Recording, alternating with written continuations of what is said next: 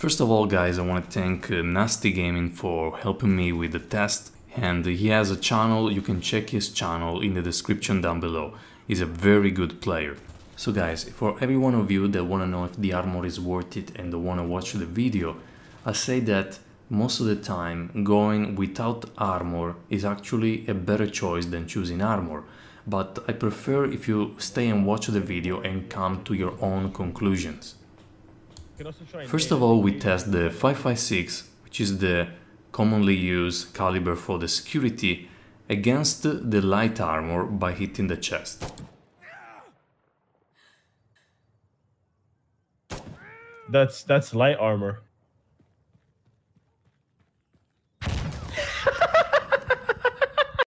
Then the same test with heavy armor.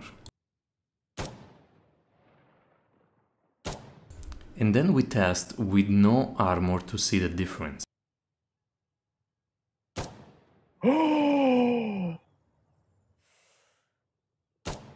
Oh my god. What's the point of armor? Then we tried a distance with the 5.56. This is 170 meters. One shot. Two shots.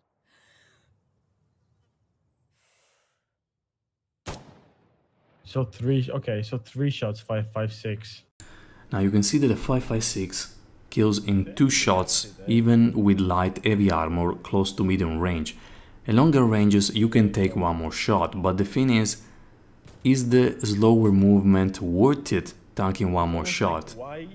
It's always up to you to decide, but in my opinion, moving faster from cover to cover, avoiding bullets and reaching an objective faster will always have the priority over surviving one more shot and being an easy target because you move slower. Does it do the same for me? And now this is the test with the low caliber pistol.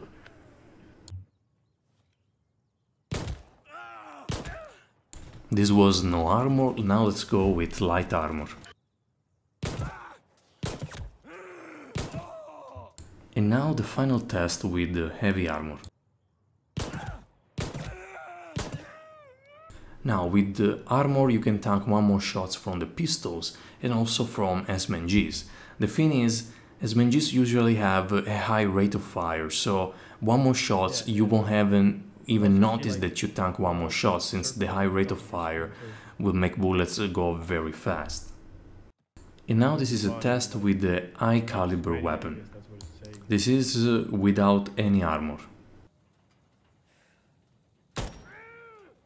Yeah. Now with light armor.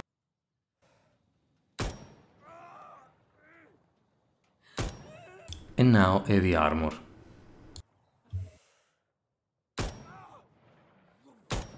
Yeah.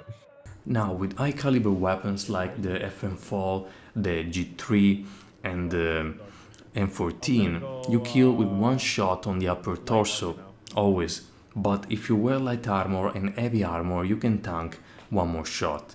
This is good, but I don't know if the trade with the weight and the movement speed is really worth it, especially if you play competitive firefight skirmish, where movement and aiming down sight is everything. I would only recommend for now against high calibers from long ranges, and now you're gonna see why. And now let's test the light armor against a bolt action rifle. Light armor, one shot. And now against heavy armor. Okay.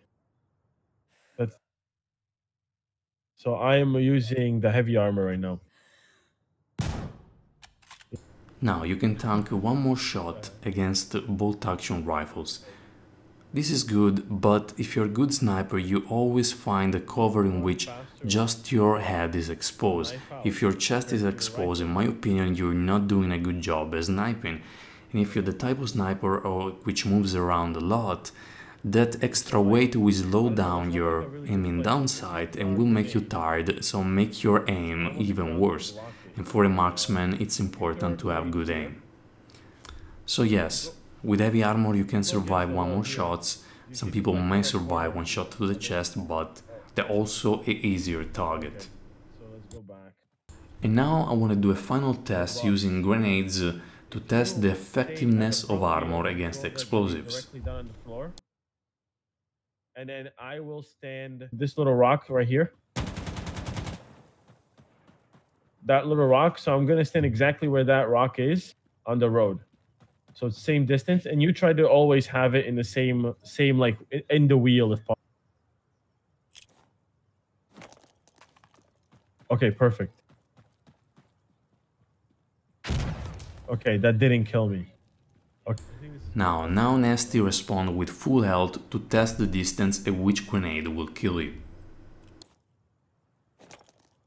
Okay. It did. Wait, but M60. Now that we got the range at which you usually die from a grenade, we start using armor. Yeah. And the results has been the same for both tests. This is light armor.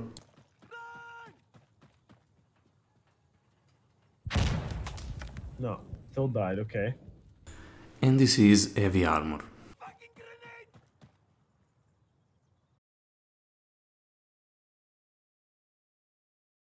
So from this test we can see that even grenades kill you with light armor, heavy armor at the same distance.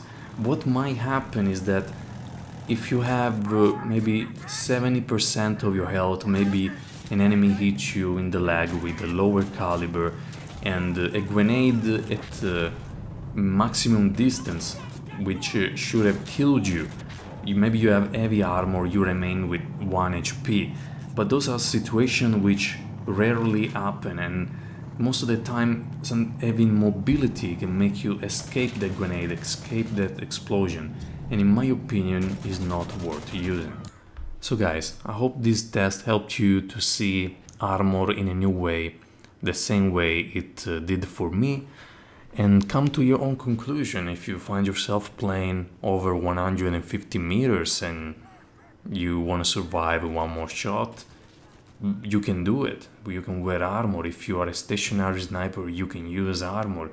It's always up to you. But for me, if armor remains this way, I'm not gonna use it anytime soon. And on an end note, I also want to say that maybe the only weapon on which armor can be effective against is the Uzi, because it's a low caliber with a low rate of fire, so those more shots you can tank with heavy armor might make some difference. And what's surprising to see is the difference between light armor and heavy armor during the alpha and now during release. If you didn't play in the alpha, armor was very effective. You could tank a lot of shots. It made the difference in many engagements. Low caliber weapons had a really hard time, even more so than they have it now. But many people didn't enjoy the time to kill that was at the time, and the devs changed it to a more fast pace that you can see now, and in my opinion it was for the good.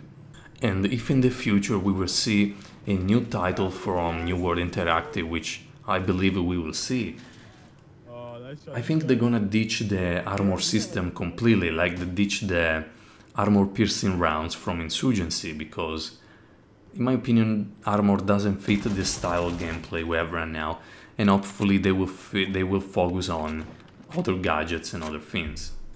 And lastly, I want to say thank you to everyone which added me on Steam to help me with the test. If I remember, Headache, Dirty Breaks, Tagmeister, Grey Grant, Funk, so I might be missing someone, but thank you guys. I will not delete you from my friends, and if you want to play with me anytime, just ask me in the Steam chat, I'm willing to do so. So guys, thank you again for watching. I hope this video was helpful. Go subscribe to Nasty, he's an amazing guy, he helped me with the test and he has some very good gameplay now for Insurgency and Black Squad. And I'm stretching a little bit the video because in the history of my channel I think none of my videos reached the 10 minutes mark. This is the first one, so I want to see what's the difference, since many people say the 10-minute mark is important. So guys, thank you again, and I'll see you on the next video.